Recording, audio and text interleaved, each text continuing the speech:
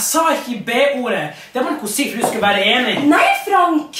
Jeg hørte deg, og det gjorde sikkert hele jævla bygget. For du skrek til meg akkurat som doktor Fredriksen har sagt at du ikke skal gjøre. Hæ? Han sa i forrige uke at for at denne ekteskapsrådgivningen skal funke, så må du behandle meg med respekt. Ja, funke. Ja, det funker kjempebra, det her. Fy faen, ass! Jeg har ikke kalt deg bitch. Jo, Molly. der sa han det igjen. I rest my case. Men herregud, jeg sa det ikke til deg, jeg sa det bare generelt. Det er det her som er problemet. Jeg kan faen ikke si noe til du vrir vreden på det jeg sier. Til jeg plutselig har gjort noe galt. Fy faen, jeg kan ikke gjøre noe til du klikker helt. Klikker? Ja, klikker. Jeg ser på deg, nå klikker du. Så jeg klikker nå. Jeg prøver bare å gi uttrykk for at det ikke er greit at du behandler meg sånn. Du sier stygge ting og slenger med leppa. Hæ? Jeg prøver bare å vise hva som er problemet. Vær så snill, du begynner med plekene der konstant. Har du ikke annet bedre å gjøre enn å plage meg hvert eneste sekund? Ja, du sier at du prøver å løse problemet. Ja. Men jeg har tenkt på det, kanskje du som er problemet.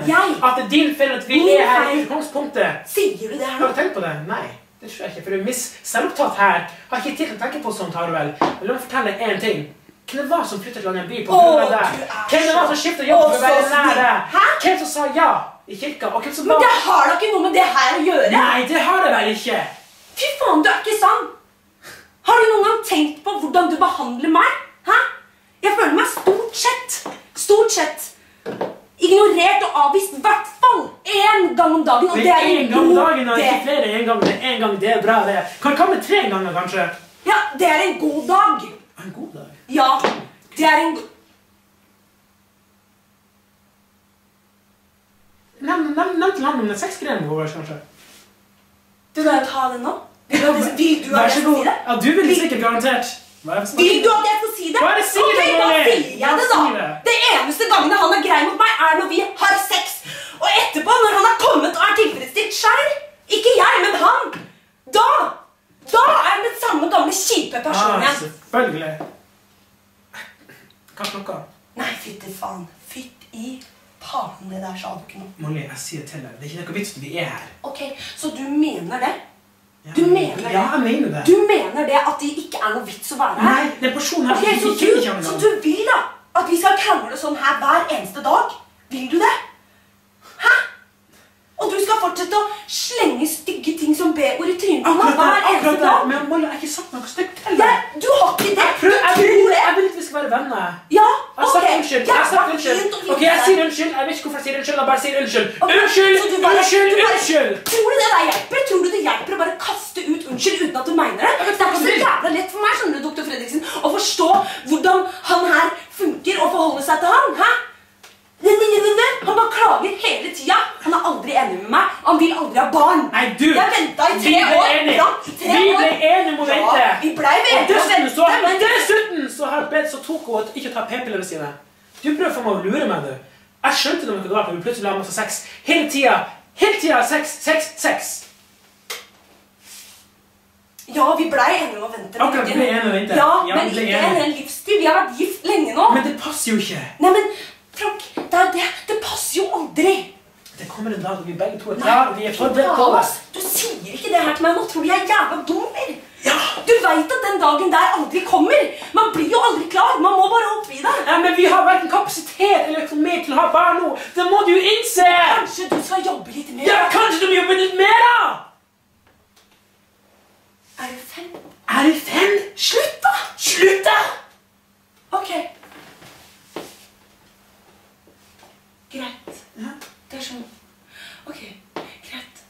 Hei, jeg heter Frank Einarsen. Jeg er 28 år, og jeg liker å gjøre narr av og herme etter kjæresten min. Hun prøver å få orden på det perfekte forholdet vårt.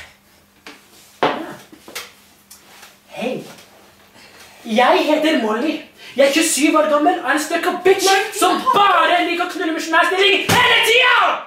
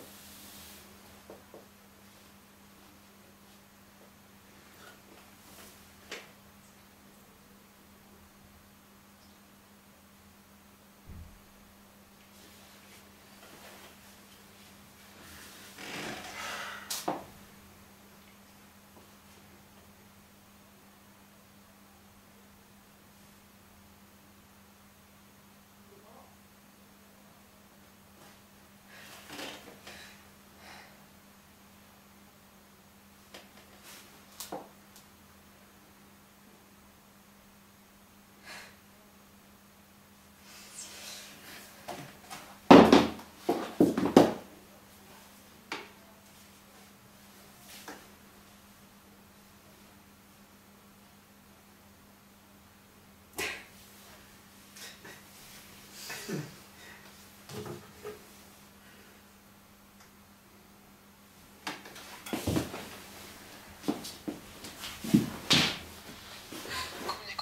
fra latin, kommunicare, gjøre felles, har betydning som å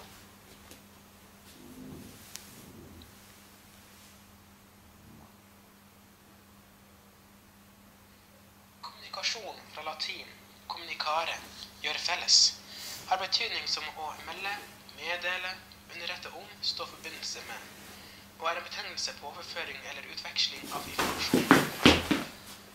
Når mennesker kommuniserer med hverandre, spiller den ikke-verbale delen av kommunikasjonen en avgjørende rolle. Assosiasjoner, ideer, predisposisjoner og følelser påvirker hvordan informasjon blir formet og tolket av den som kommuniserer. Generelt er det vanlig å skille mellom verbal og ikke-verbal kommunikasjon. Det er ikke ulike fordeler. Verbal kommunikasjon er det skrevne og det muntlige ordet. Språket er et sentralt element ved menneskelig natur og atferd. I den verbale kommunikasjonen kan vi skille mellom toveis og enveis kommunikasjon. Talespråket vårt kan være dårlig egnet til å kommunisere viktige sider ved den menneskelige eksistens, for eksempel følelser. Ikke-verbale signaler kan være mye mer effektive ved formidling av følelser. Slike ikke-verbale tegn er i større grad enn verbalspråket bærere av budskapets emosjonelle innhold. Ikke-verbal atferd kan enten klargjøre eller forstyrre meningen i den verbale kommunikasjonen. Samtidig som en får mer informasjon som er positivt i seg selv, får en også større informasjonsmengde som skal tolkes. Dette kan komplisere prosessen. Takk.